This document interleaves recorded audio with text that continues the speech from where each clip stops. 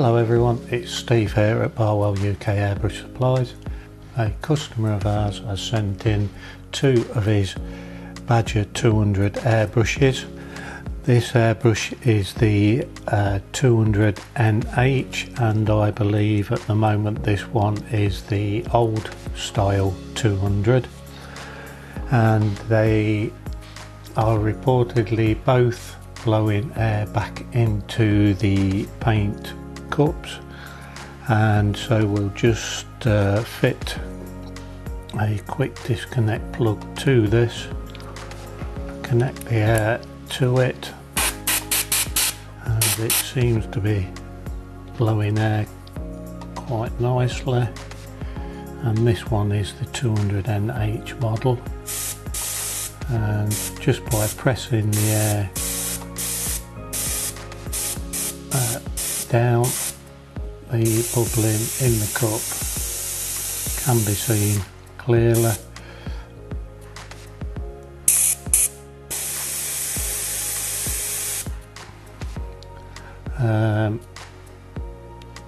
So I will firstly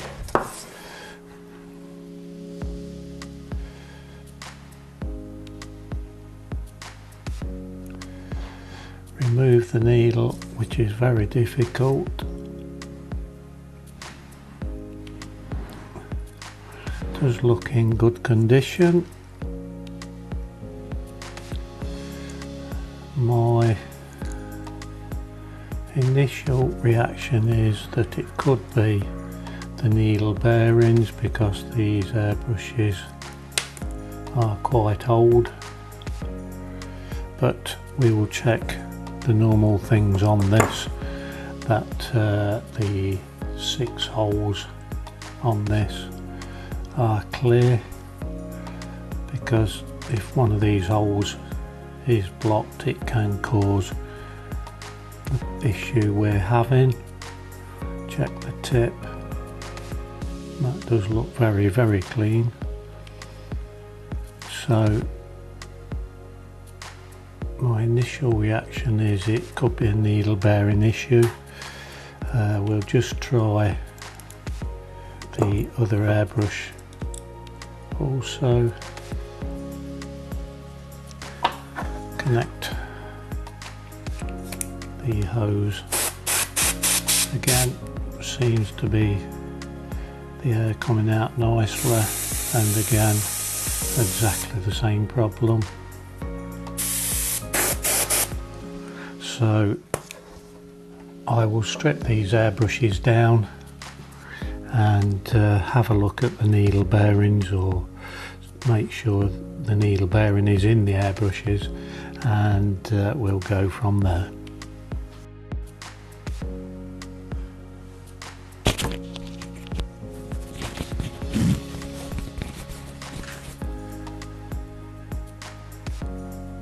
So what I thought there was no needle bearing in the airbrush, there actually is a needle bearing, or the remains of a needle bearing still in there, but it's been reamed out to such a size that there's only the very thinnest outside of it, so it is probably just the very fraction of the outside of the needle bearing still left in there, and I've had to find a very fine drill piece to drill in, and there it is.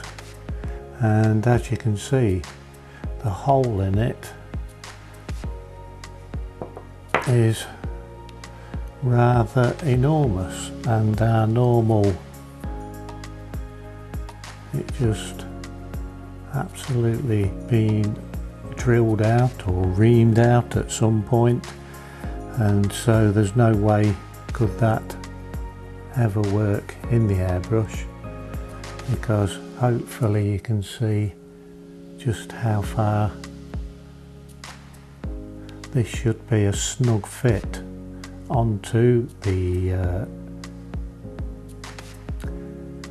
needle, and the hole is way too big.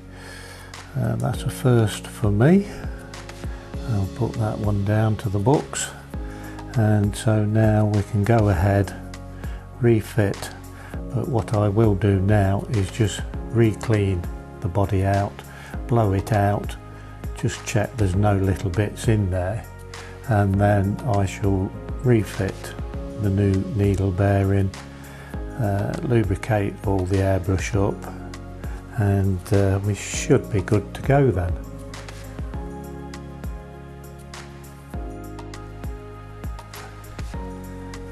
So refitting the needle bearing, or fitting a new needle bearing, should sit just there, and this time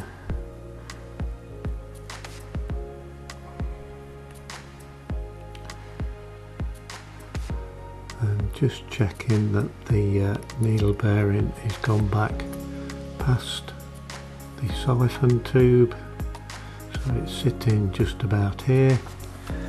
And then we will remount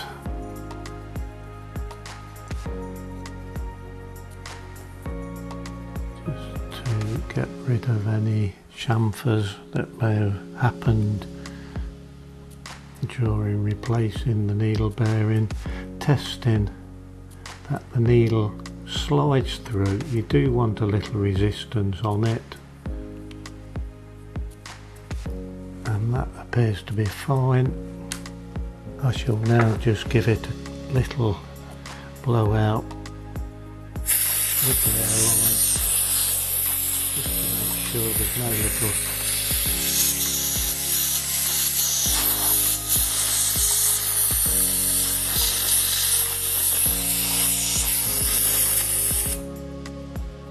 just to make sure there's no little debris in there. And now we'll lubricate the airbrush and refit all the parts. And this particular airbrush has a head that is fixed using a spanner, and it's just a tweak. Don't go forcing, otherwise you'll snap the threads, and that will not be good. And adding some lubricant down into the trigger area, which will then come down into the air valve area. Shall now put the handle on, and this is the fittings that hold the needle in place and for the needle adjustment, and I'll just give that a quick lubricate up.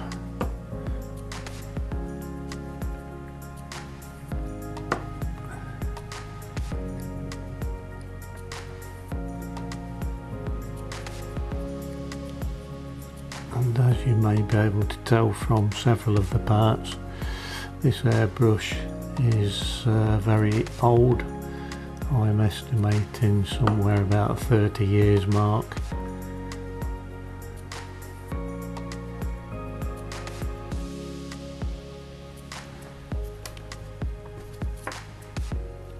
And again, we will put some lubricant down the needle.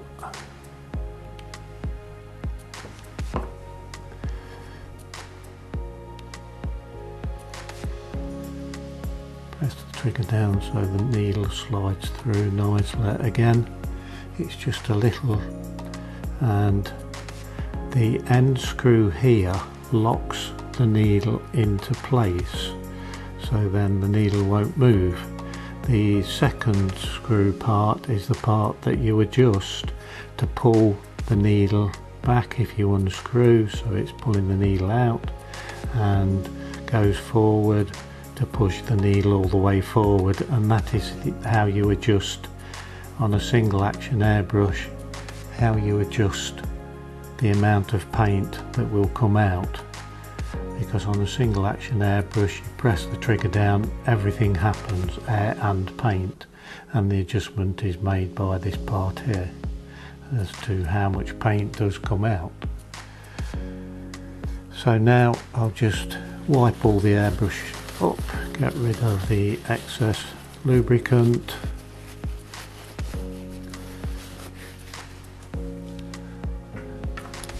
fit the quick disconnect plug, fit the air line, grab my spray dish,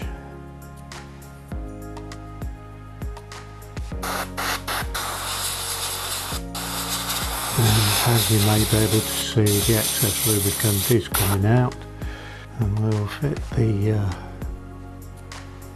bottle of water to the airbrush, and as you may be able to see, it is spraying out, and I will just adjust the needle, and that has stopped it because I've now screwed the needle all the way in, and if I pull the needle quite a way back and find some dry tissue, then as you can see, the airbrush is throwing out an awful lot of water. So it seems as though we got this airbrush sorted, so I'll give it a quick wipe round and get it ready to send back to the customer. Thank you for watching our videos. We do hope you find them helpful and informative. If you have any questions or comments, please leave them in the description below. And again, thank you so much for watching.